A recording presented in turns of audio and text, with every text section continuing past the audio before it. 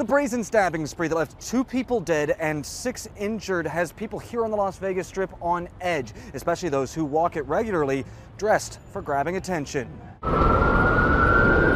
mass stabbing on the Strip left a trail of chaos and blood behind. 8 victims, 2 dead, and a lot of anxiety in the wake of the senseless act, especially among those who walk the Strip day and night like Jesus Guadalupe. I think that's a tragedy. Guadalupe says he basically lives on the Strip, drumming, dancing, and singing anything he can do to make ends meet. Now he's keeping his head on a swivel. It is scaring me. I'm kind of leery of people now, so I guess now you just gotta watch where you're at and watch your surroundings, and you just don't know who you encounter, because at the end of the day, the streets are dangerous. Witnesses say several of the victims were sidewalk showgirls, which has the industry on high alert. Every shift is like a Russian roulette. Yeah. Jelly Woods and Kendall Garza are owner and manager of Mystique Showgirls. Woods says she's constantly telling her girls to protect themselves by carrying pepper spray and pocket tasers and keeping their eyes open. My girls walk down that way all the time. We always go down there. That could have been us. Woods says now many of her employees are taking a second look at their careers. I have had some employees who don't want to showgirl anymore, and I really can't blame them, because it is a scary situation. The one thing that is keeping people who frequent the Strip at ease is the fact that police brought that masked stabber into custody just minutes after the attack. On the Strip, I'm Sean Delancey. This morning, President Biden making his most outspoken remarks yet about the threat of potential nuclear war. The president arrived back to the White House last night after telling his audience at a fundraiser that Russian President Vladimir Putin is, quote, not joking when he talks about the use of tactical nuclear weapons or biological or chemical weapons. Biden added, we have not faced the prospect of Armageddon since Kennedy and the Cuban Missile Crisis. U.S. officials have warned Russia could use weapons of mass destruction in Ukraine as Moscow faces a series of strategic setbacks.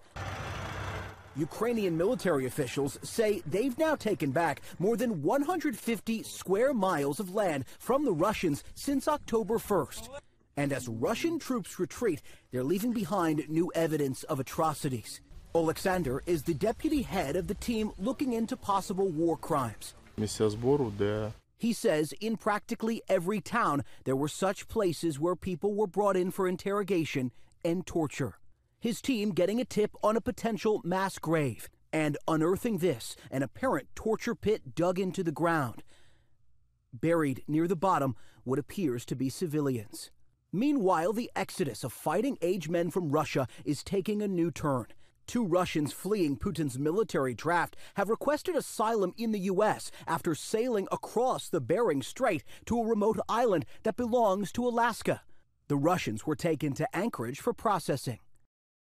The narrowest distance between mainland Russia and Alaska is about 55 miles. Now, the governor of Alaska says he does not anticipate a steady stream of Russians heading into his state anytime soon. Jay O'Brien, ABC News, Washington. This was once a beautiful resort on the water in Fort Myers. This was a 2-queen kitchenette room. So you would have your beds here, this was the bathroom. Completely gutted now. Completely gutted. Now, room after room destroyed after Hurricane Ian made landfall nearby last week. We were making like a game plan on, okay, if it gets one more step up, we're gonna swim, and then just start waving for whoever to come get us. Behind the hotel, boats slamming into the dock and washing ashore. This is all debris from the boats here? Yes, this is all debris from the boats, from the dock, from other people's yards or trash. It's just from everywhere. Crews hard at work as they try to clean up and one day rebuild. As long as we have food, we're alive, and we have each other, we're all right. We're just going to rebuild. We're strong, and we're going to come back, so. More than 100,000 still without power, most of the customers here in hard-hit Lee County. There's a couple pockets that the electrical co-op in Lee County are still working on. I know they've made some progress in Cape Coral. We surged a bunch of extra linemen there, but then you have places like Sanibel where the whole system was just destroyed. Search and rescue crews still going door to door looking for survivors. Nearly 100,000 structures already searched. Particularly in those really hard-hit areas, searching for survivors and searching for what may be behind there. So it's really been a Herculean effort. There have been some major signs of progress. Officials say more than 5,000 miles of roadway have been cleared and reopened, and same with more than 2,500 bridges now deemed safe. Rena Roy, ABC News, Fort Myers, Florida. Despite sky-high inflation and fears of a recession, jobs have been a bright spot in our economy and Wall Street. New numbers show the economy added 263,000 jobs in September, slightly more than economists have estimated, but it does mark the second month of falling totals. Still, President Biden praising the progress while touring a Volvo facility in Hagerstown, Maryland. Our job market continues to show resilience as we navigate through this economic transition we're in. According to the September jobs report, the unemployment rate ticked down to 3.5%, with jobs added mostly in leisure, hospitality, and healthcare. And though more Americans have jobs, it's still not enough to keep the Fed from raising interest rates this year, nor slow the onslaught of what many fear could be an approaching recession. It's not where the Fed wants to see it, and this really doesn't give the Fed any reason to pull back on its planned aggressive interest rate hikes moving forward. For now, Americans are bearing the weight of record inflation and rising cost. I work hard, keep a rigid budget, and try to, engage in activities that produce the maximum amount of income. But some budgets are no match for the climbing gas prices. In California, the average is $6.43. One gas station topping $8 a gallon. It's crazy. And Thursday, we'll get inflation rate figures where we're expecting to see high rates again, but economists will certainly be watching for any sign of retreat from recent sky-high levels. I'm Morgan Norwood, ABC News, Los Angeles.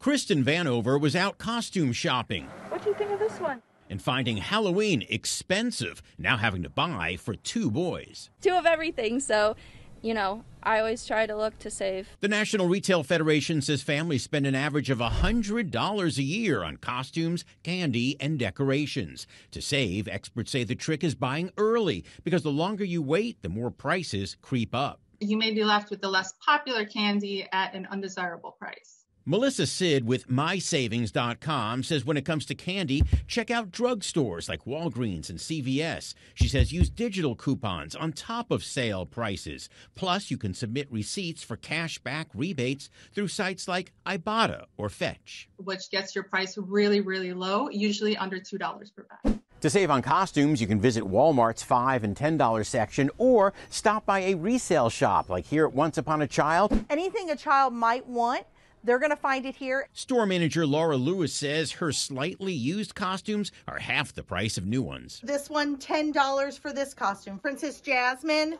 this, $10. Meantime, for party supplies, Melissa says hit the dollar store for tablecloths and paper plates. Also stock up now on non-perishables like chips and soda. Ready for pumpkins? Melissa suggests looking for pumpkins that are less than 30 cents per pound if they're being sold at a flat rate. Of course, you want to look for that biggest, nicest looking pumpkin that you can get at the cost. Some cheap pumpkins, discounted candy, and a second-hand costume, and that way you don't waste your money. I'm John Materese.